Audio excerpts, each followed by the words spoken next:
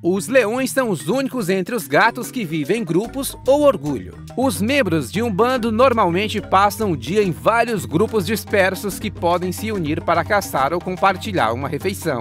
O orgulho consiste em várias gerações de leoas, algumas das quais são parentes. Um número menor de machos reprodutores e seus filhotes. O grupo pode consistir de apenas 4 ou até 37 membros, mas cerca de 15 é o tamanho médio.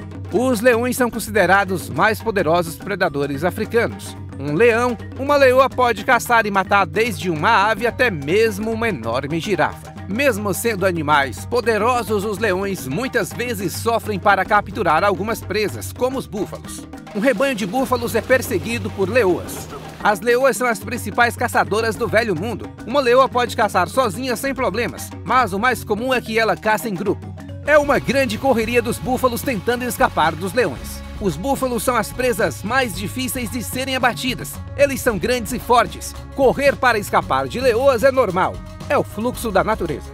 No meio da correria, um jovem foi capturado. Búfalos são unidos, e quando um membro é capturado, uma grande confusão pode acontecer. Mas esses não tiveram coragem de ajudar o filhote capturado. Poucos animais fazem o que os búfalos fazem quando um membro da família é capturado. Mas búfalos voltam para salvar o pequeno. Muitas vezes as leoas correm com medo de um rebanho de búfalos, mas sempre tem aquelas leoas que ficam e brigam muito. Um búfalo ataca uma leoa e resgata o filhote. Uma leoa com fome é uma máquina de matar. Dificilmente ela desistirá de uma presa.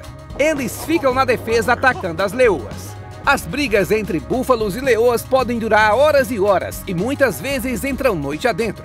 Mesmo em maior número, os búfalos foram vencidos pelas poucas leoas. Leoas são ferozes e organizadas numa caçada, e até mesmo animais poderosos como os búfalos correm com medo.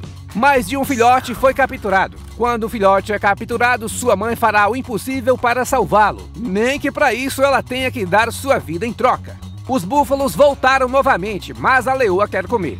Leoas são implacáveis quando estão com fome.